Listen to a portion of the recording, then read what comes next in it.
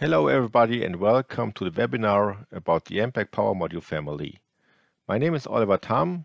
I'm Director of Product Management for Automotive Modules, and I will explore today the technology to build scalable and highly efficient traction inverters. In this webinar, I will explore to you the 4 key attributes for power electronics in eDrive systems, which is reliability, which relates to rugged material stacks and high temperature cycling capabilities. And I will explore to you our double-side sintering technology as well our laser welding technology.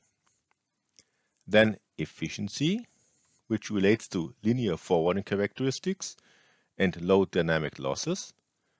And I will explore to you the advantages of silicon carbide MOSFETs together with very low strain ductance package designs. Then space. This relates to high power density, low RTH and low loss profile. And I will explore to you our direct press die technology and also show you our flexible cooler options. And last but not least, scalability, which relates to a flexible ship equipage and a package headroom. And I will explore to you our different IGBT and silicon carbide options and scalability in respect to the ship count.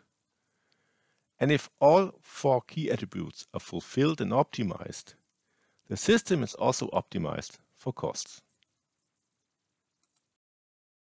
Let's start with reliability, and I will explore to you our double-side sintering technology as well our laser welding technology.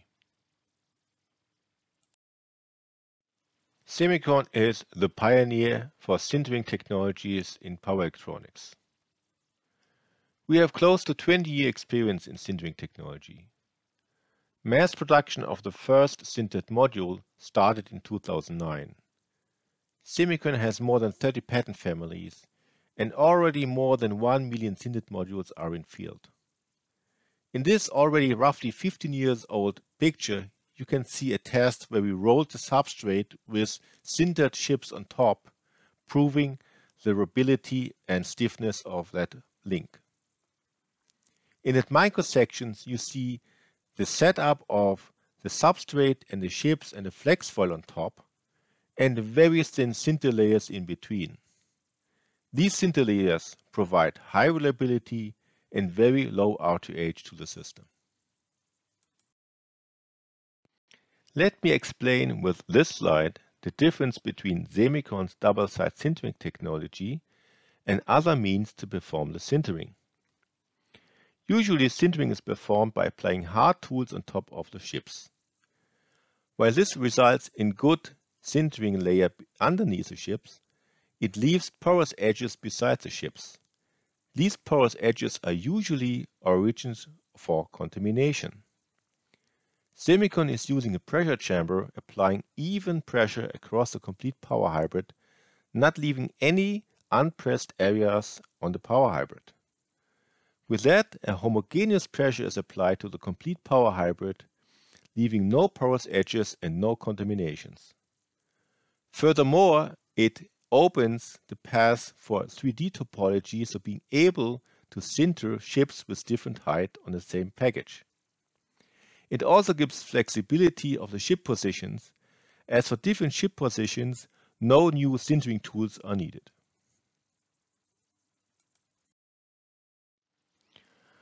While our double-side sintering technology provides very high reliable die attach, our laser welding technology provides very high reliable links between the auxiliaries and main terminals down to the substrate. As said, our lasering welding technology bonds the main terminals as well as the auxiliary terminals direct on top of the substrate. This is a very fast and very cost-efficient process. It enables also very dense designs because in comparison to ultrasonic welding, no additional space is needed surrounding the welding area. And as you can see in the picture, we're creating very solid bonds between the terminal and the upper copper layer of the substrate.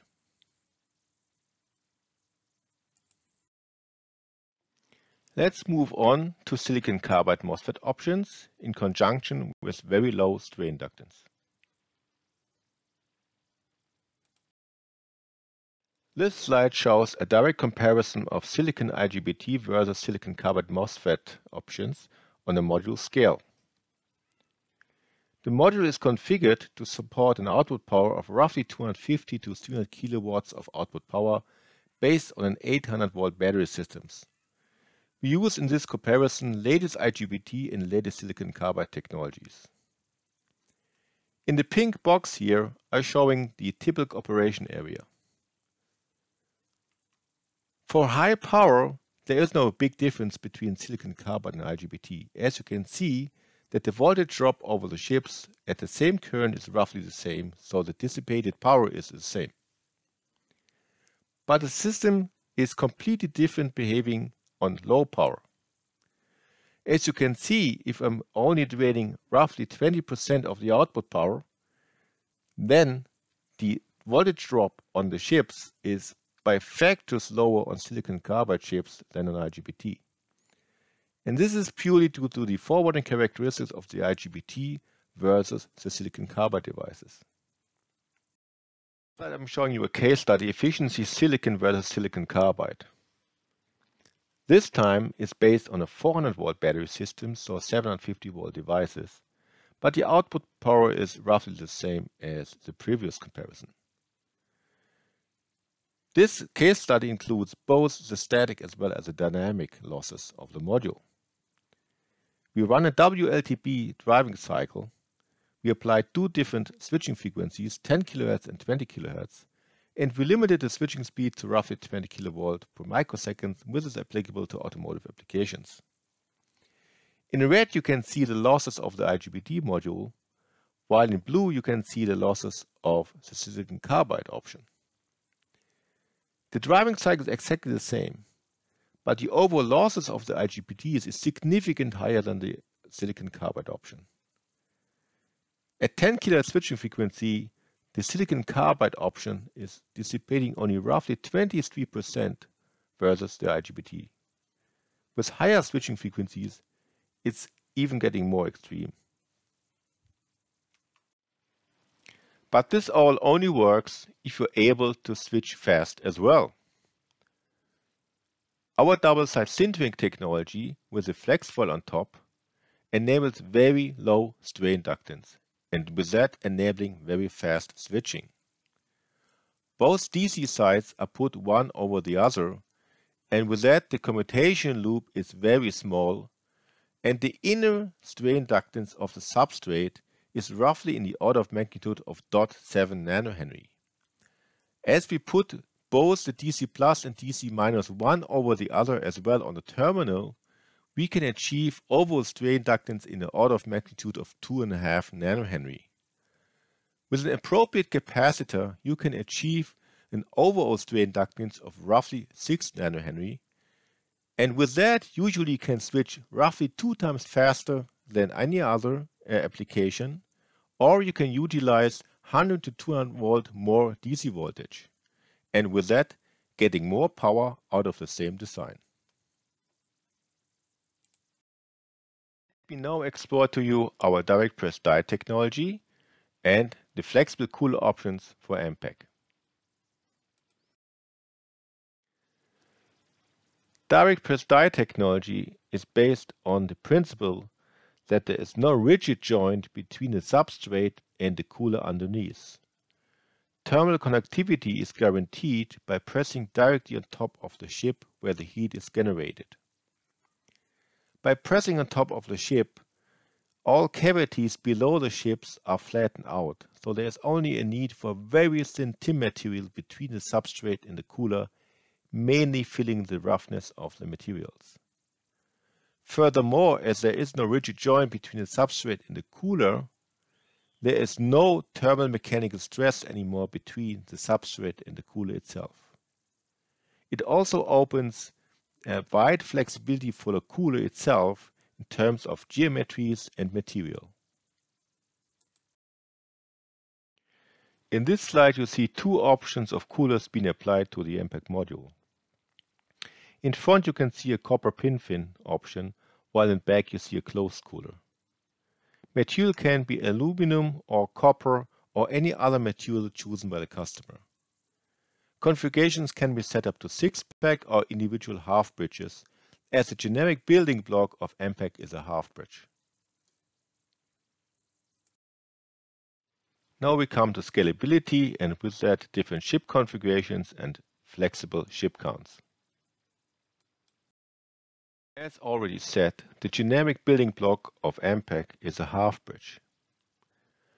Per switch there are roughly 700 square millimeters available to be equipped either with IGBT plus freewheeling diodes or with silicon carbide MOSFETs. The substrate can be either aluminum oxide or silicon nitride depending on the performance requirements. The module is designed for 750 as well 1200 volt applications and can run up to 900 amp RMS. Strain inductance is with 2.5 nH very low, which is due to its unique terminal design and very low strain inductance within the power hybrid. With that, the eMPack generic building block is very versatile for all eDrive applications. To summarize, silicon carbide MOSFETs achieve high efficiency for eDrive systems and are optimizing with that system costs. Semikron's double-side sintering technology is key achieving high reliability for IGBT, but especially silicon carbide configurations. Silicon carbide material is very stiff and with that demands for the best sintering technology. Semikron's direct press die technology on the other side enables highest performance due to its low RTH, together with a very flexible cooler design. And eMPack has it all. Thank you very much for your attendance, and I'm open now for questions.